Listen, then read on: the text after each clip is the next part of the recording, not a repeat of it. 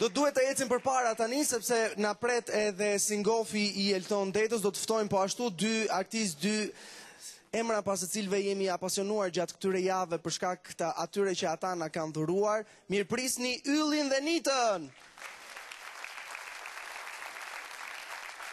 Do të ndodhe njëjta gjë ashtu siç ndodhi edhe në singofin e Miriamit, Ylli dhe Nita do të këndojnë secili nga një këngë të re. Pas përfundimit të të dyja këngëve, Elton Deda duhet të marrë vendimin më të rëndësishëm të mbrëmjes, sepse njëri prej të dyve nuk do t'ja dalë që të vazhdojë të jetë pjesë e The Voice of Albania. Eja e dashur? Je pak emocionuar, me thënë drejtën. Po, sigurisht që po. Mirë po, unë e them që betejë është deri në notën e fundit, nuk ka. Po. Cila është kënga? Open Arms Journey. Okej. Mirëprisni edhe një herë me duar trokitje Nita në The Voice.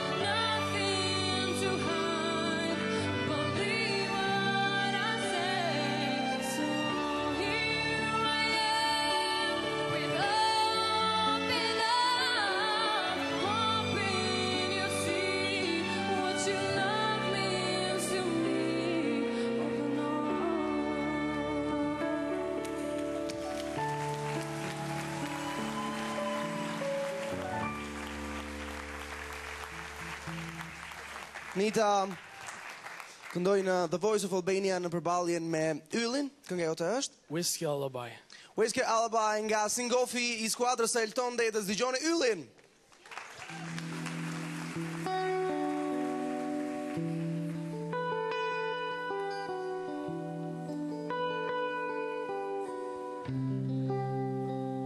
She put him out like a burning end of a midnight cigarette. She broke his heart.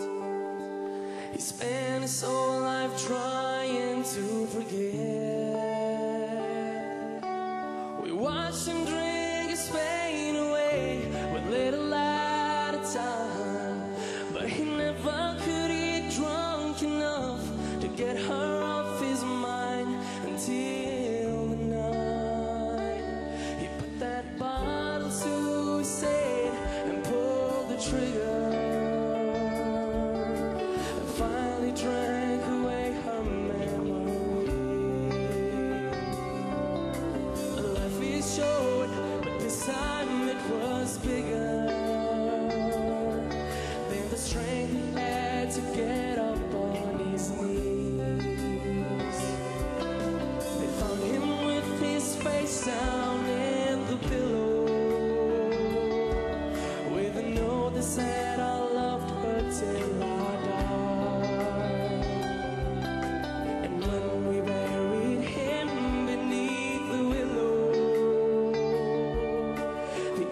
to sing a whiskey lullaby. La la la la la la, la la la la la la.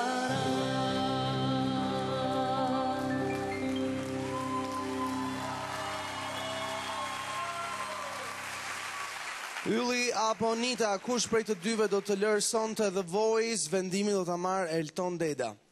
Pas pak momentesh, me njëherë pas përgjigjes së pa evitueshme, kush prej të dyve do t'i mungonte më tepër The Voice, 3 javë përpara finales? Alma. E di si po më duket vetja si ka klasa, sa atër fillojnë mos me mësu. 5-6, kur thotë mësusja, kush po e spjegon mësimin? E gjun lapsin tokë, gjas me pëmerë që mos me qu dorën. Në këtë rast, më ngeli në mendje fjala e Sidit, kur tha që ishte dopsi që u tërhoqe. Po, ama, dhe këta kolektivisht, nuk më kanë ndihmu mu nja 4 javë ma përpara. Vetëm njerë kam absenu, të gledje dhe te... Jo, absolutisht, zot në arruj. Sot unë... për vete, në qofë se nisem nga stilin, në qofë se nisem nga jo, që më duket ndoshta më interesant, jo në atë aspektin vokal, po si paket, unë jam për Yllin. Mirja? Mua faktikisht të dyja performancat më pëlqyen, ndaj duke qenë 50-50 tek performancat, duhet bazon të një pikë tjetër që është ngjyra e vokalit, që pastaj shkon më shumë tek shihet personale dhe unë jam më shumë për Yllin. Si dritë, më shumë për Yllin apo për Nitën? Nëse është për ngjyrat vokale, unë them që i përkasin pak a shumë njëjtës familje. Të dy janë kadife, të dy shprehen. Nëse do ishte, domethënë, për transmetim më tepër mua më transmeton Ylli, por i gjë din gjithë një gjë ta din gjithë që këtu është e kohë ta them, domethënë që nuk ka humbës, kjo është bërë zhargon tashmë. Ka vetëm fitues, po ju them kushdo që do iki sonte, ta vari ti nguli mirë gishtin kokës e të kuptoj që këtu nuk mbyllen dyert e karrierës, këtu po hapen dyert për ta. Kështu që ta shohin gjithmonë nga ky aspekt. Megjithatë, unë vazhdoj të jem tifoz i Yllit. Ndërsa të 3 trajnerët janë pro Yllit në këtë rast, a do të lërë The Voice Yllin apo Nita? Vendimin e merr Elton Deda.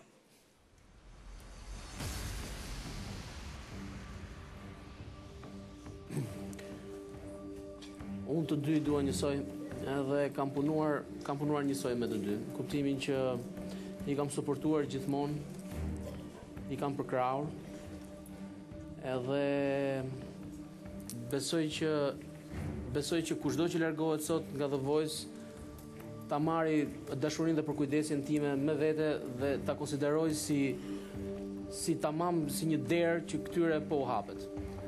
Pavarësisht se Voice-i ka dhe pak rrugë për të mbaruar dhe fatkeqësisht sot duhet njëri që të largohet. Unë do të vlerësoja shumë precizionin e Nitës, do të vlerësoja shumë teknikën precize që ajo ka në vokal. Ashtu si do vlerësoja edhe shpirtin e Yllit, ashtu si do vlerësoja edhe ngrohtësinë e zërit të Yllit.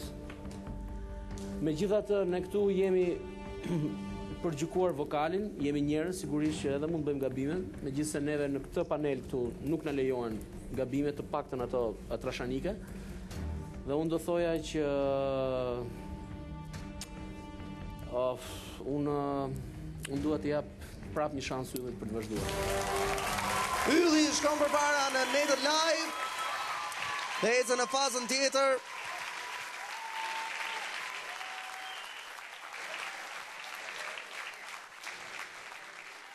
Fatkeqësisht të mbrëmjen ndahemi me Nitën.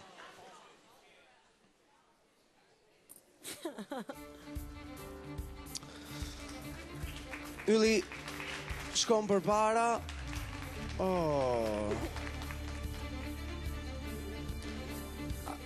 Çdo fund është fillimi diçka e tjetër, dhe dua të besoj që këto janë vërtet lot gëzimi, o të paktën lot inkurajimi.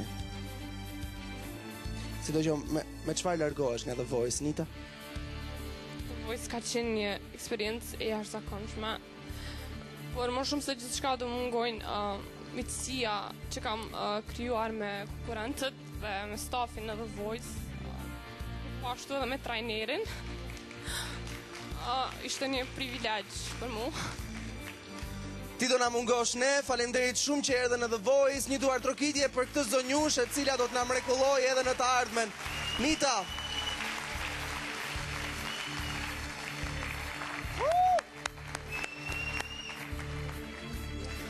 Okej, Nita ishte e eliminuara e fundit të The Voice.